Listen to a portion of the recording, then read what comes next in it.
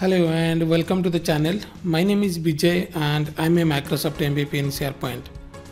In today's video, we are going to discuss about how we can create an app catalog site in SharePoint Online.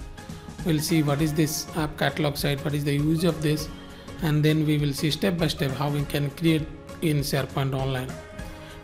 This is the first video in year 2021. I wish you everyone a happy new year. And I hope you had a good time till now, and I wish we'll have a good time throughout the year. Now let us see first of all what is this app catalog site. If you are familiar with the SPFx development or the SharePoint add-in or apps development, then you must have been already know that there will be an app file or a package file which we are uploading to somewhere in a document library, and that is known as your app catalog site. And that is the place where anything you develop, any apps that you develop, whether it is apps or the SharePoint add-in, also we have to put in the app catalog site.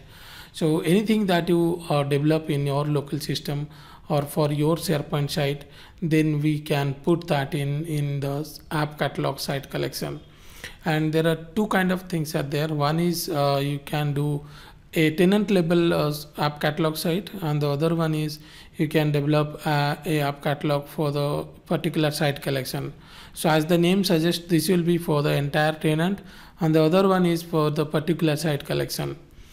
And once you upload an app to your app catalog site, then that app will be available in the site collection. That means you can go to the add an app from the particular site, and then you can add it. So that will come on the from organization. There will be a tab, and there you can filter it, and you will be able to see all your apps under that. From there you can add it. Now to create a app catalog site, you need to make sure that you are a global admin or a SharePoint admin in your Microsoft 365 tenant. And also the final thing that on this is that you can create or you can upload the apps or the add-ins, which is your SharePoint hosted add-in or provided hosted add-in on the SPFx web parts or the solutions. So that package, both the things you have to upload into the same library. So that will be basically under the app catalog site collection. There will be a library. I'll show you that. Now apart from that, also you can develop Office apps and you can upload it there to the same app catalog site, but there will be a different library for that. So we will see that. So what I'll do is I'll open my SharePoint tenant, and then from there we will see how we can create it. Now let me open it. Okay, in case you are interested for SharePoint development training, I have a complete SharePoint development training course. I'll put the link in the video description. You can have a look at that. There are more than 60 hours. There is 23 modules are there, and also it contains Power Platform, SPFx. All these videos are here on this. You can see everything. You can check it here. I'll put this link in the video description. Now, if you have already an Office 365 tenant, or if you have signed up, or you are using a developer tenant, so whichever it is, you can just go to admin.microsoft.com, so which will basically open the Microsoft 365 admin center. Now I will show you from where you can go to the SharePoint admin. So basically the app catalog site collection, we can create it from the SharePoint admin, but I will show you how we can go from here to SharePoint admin. You can see here, if you scroll down, you can see SharePoint admin. So basically this is under admin center. Click on that, it will open this site. The other way and the easiest way to access is by default this will be a tenant name.sharepoint.com. You just put -admin over here, then you will go to the SharePoint admin center directly. You don't need to go to Microsoft 365 admin center and go there. So you can directly go just by putting -admin in your tenant. Now once you have this, if you will see here, there is more feature. You can see, click over here, and this is the modern admin center. I hope this you are using now. The classic one is already it is not there now, so all these things are there in the modern admin center. So I hope you are here now. So you can see more feature, and then you can see there is the apps section where you can click over here, open, and you will be able to see that this is your apps thing. So you can see tenant admin apps.spx if you want to, in case you want to directly access it.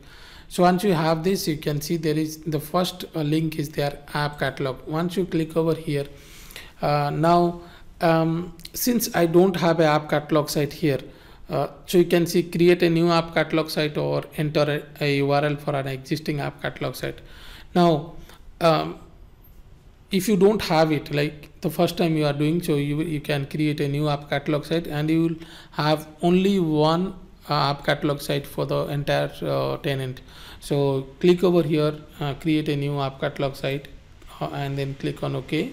So once you click on OK, then it will open the same site creation form, so which we usually create, which will use to create a site collection. And if you remember, this is the classic SharePoint site collection creation screen. This is how exactly it is.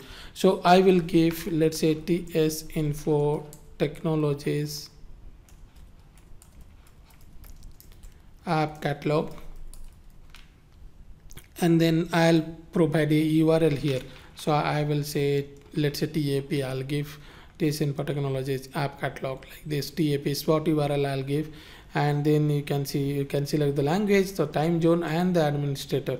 So in this case, I will put my name as the administrator. Just put the name and click on this person icon. So it will basically, you can see it will resolve it. So this people picker will resolve it. So you can see here now, and the quota you can put the number and then click on OK. So basically this is a typical site collection creation form which you usually use in the classic SharePoint Online. So now you can see this has been created. So from here you can click on active sites. So basically we'll come to the active sites tab here. You can see this is the active sites, and here you can see the site here. So you can see now this is the app catalog site. It will take some time, since in classic SharePoint site usually it will take some time when you will create when you start creating a site. In modern site it will be immediately, you can see the site in very less time it will create the site. But here you can see now it is available. So you can click over here, and if you look at this, it is a classic SharePoint site collection, you can see. And here are the document libraries. The first one you can see, apps for SharePoint. Now this is the library where you will upload all your apps. So whether it is your SharePoint add-in or apps, or it is your SPFx package file, anything you will upload it here.